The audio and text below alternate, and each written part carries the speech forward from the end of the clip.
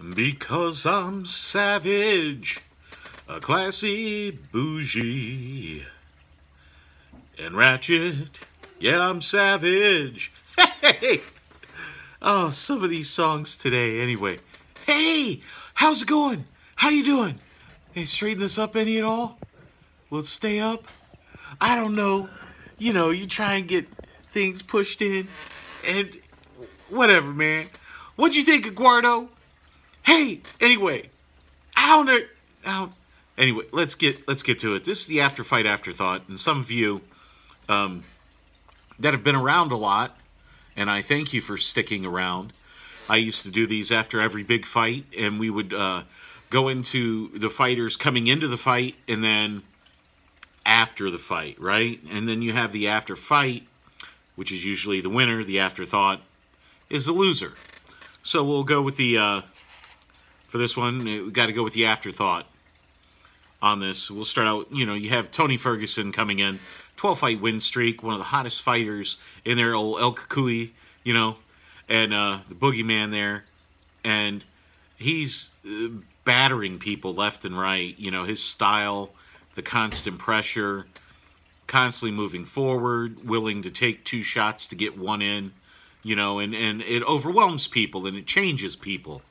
Did a lot of damage to a lot of fighters, and he was looking really, really good. And everybody wanted, you know, the Khabib Nurmagomedov, and obviously that was for both fighters coming into this. I mean, you got him now. He's 36, and then when you're talking about the lightweight division, that's starting to get, you know, up in age for that weight, you know. Usually lighter weights, the older they age out a lot sooner because of the speed, because of a lot of things that you just can't bring into the game at those lighter weights. So he's coming into it, all the momentum in the world, everybody's behind him, really pulling for him. Very awkward fighter, does a lot of unorthodox stuff that you really just can't train or prepare for a lot of times. But he has some horrible tells, and we will go over them after this. Then we're going to switch over. Justin Gaethje, who won 4 in a row after 2 blips there that he had on his record. And this dude is destroying people. I mean, he's got 22 wins. 19 of them are by knockout now. It's amazing what he's able to do with such short reach. It's kind of like Mike Tyson. Now, before anybody says anything there, I'm just saying Gaethje's at 5'11", has a 70-inch reach. Mike Tyson at 7'10" and chain, or 5'10", geez. Gaethje at 5'11", having the 70-inch reach, or 71-inch reach, 70-inch reach, and then you go over to Mike Tyson, who at 5'10" had a 70-inch reach, so, or 71-inch reach. So you're looking there. Gaethje's reach was 70 inches. Tyson's was 71. So you're looking at that reach, and it really stands out. You know that he's got stumps for arms. Not really good for any distance striking at all, but crazy deadly if you can get somebody in close. And he is really amazingly well at counterpunching. And when you have a counterpuncher that is going to wait for you to make a mistake and is accurate, that's the key word, accurate with that. And he throws with power. He throws from his heels, meaning he's hitting you with everything he's got. So you've got these fighters. He's got a good takedown defense, you know, well-rounded again, can wrestle. You know, they've got all this great stuff. I mean, I think he was Arizona State 2-time champ. Anyway, he's got the papers. You know what I'm saying? So you got these two coming in there, and obviously the winner of that is going to be fighting Khabib. They definitely have the strongest case to fight Nurmagomedov as any fighter out there. And to be honest, the one with the most to lose was Tony Ferguson coming into this fight. And I watched the fight, and as you're watching it, there's some things that start to stand out. One is Tony Ferguson keeps his left hand dangerously low, and he leads with his face.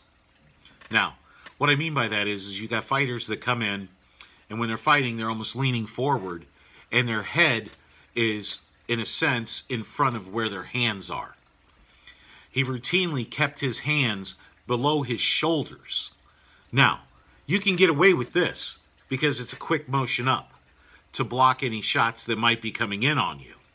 But when your hands are below, there's so much time. By the time you're getting here, you're already getting tagged. You're already getting hit. And we saw that repeatedly in that fight. If I was Tony Ferguson, I would fire anyone in my corner that had anything to do with boxing because they taught him nothing with that. You've got a man who has a 76.5-inch reach, 6-inch reach advantage, and you have him shortening everything in there. When he throws his punches, Tony was throwing the punch out and then bringing his hand down and back slow. That is not how you throw a punch. With it, think of it as you're trying to steal something from someone. You're bringing it out and you're pulling it right back. As soon as you hit, you're automatically pop and you're pulling it back as fast as you can because you want to steal that hit from them. There was none of that with Tony Ferguson. Every punch he threw was a straight out, a slow bring back, and down. Every punch. And there were no feints. Never once. Never. I defy you to find a spot in there where Tony Ferguson threw a legit feint toward Gaethje to try and break up that brilliant counter-punching performance that Gaethje did. I defy you to find that. It wasn't there.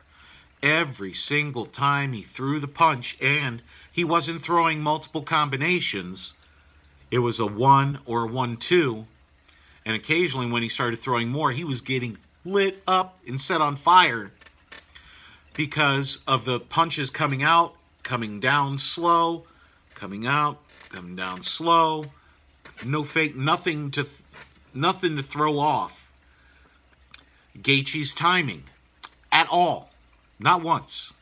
And leg kicks, you might have seen a couple, but they were after the fact. You know, he started throwing some high leg kicks late in the fight after damage had already been done to his legs from Gaethje. Again, we look over at Gaethje with this as the rounds go on. You can see him starting to throw more powerful leg kicks to take away any of the movement that Ferguson might have had, that unorthodox approach. But the one thing that was, for as all the unorthodox as Tony Ferguson has, he is the most basic when it comes to actually throwing the punches. There are no feints. There is no level change as in intensity.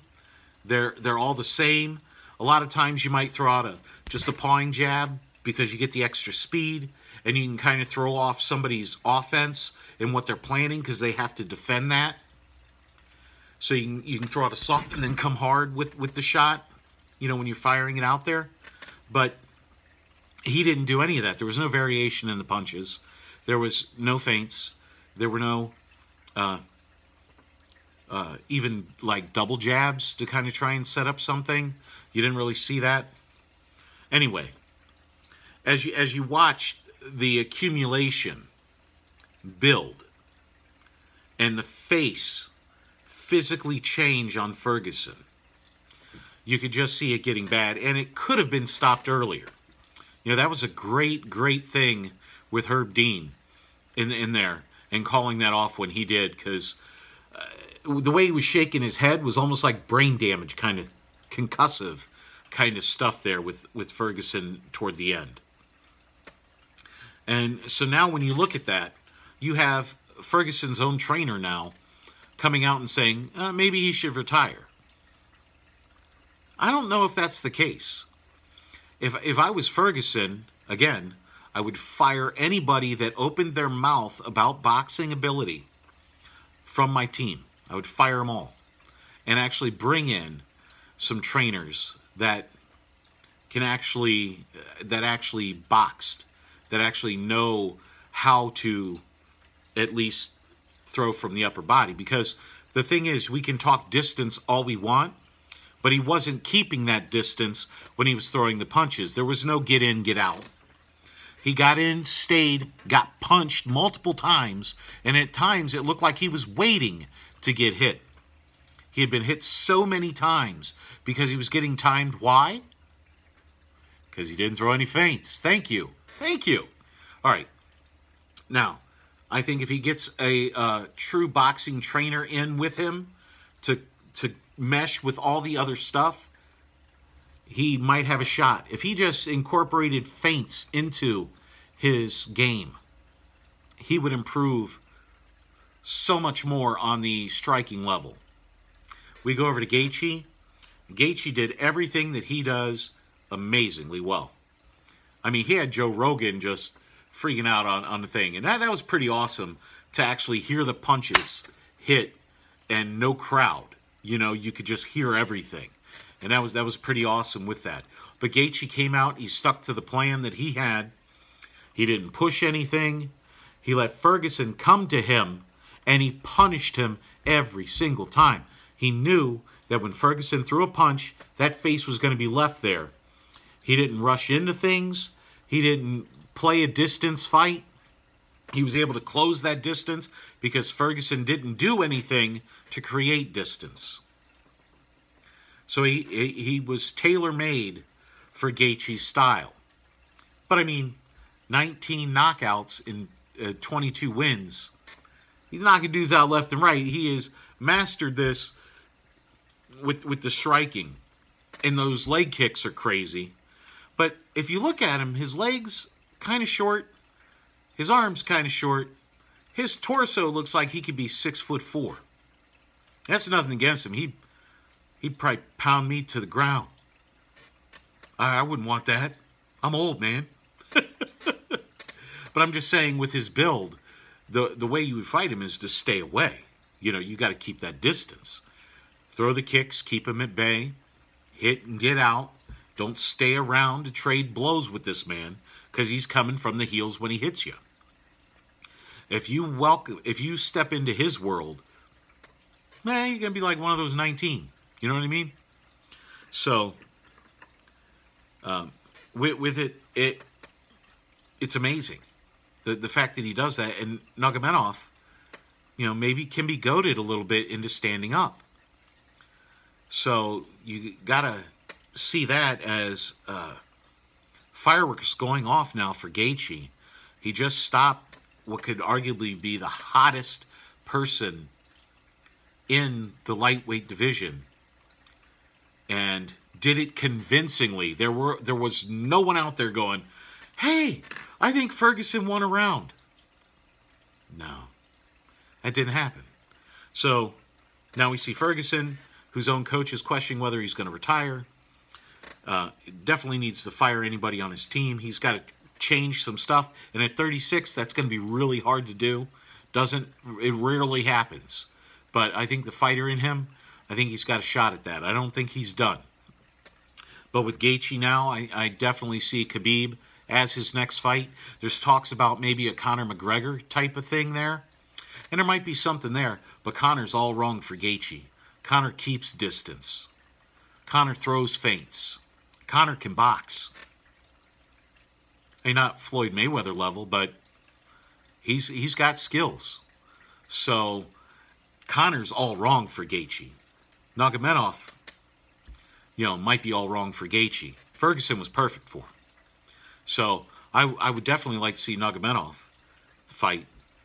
I would like to see the Conor fight. But whichever one it is, he needs to make sure he makes the most money possible out of that, because the next fight I don't think will be as much. Because I don't see him beating a McGregor. I don't see him beating a Khabib. Okay?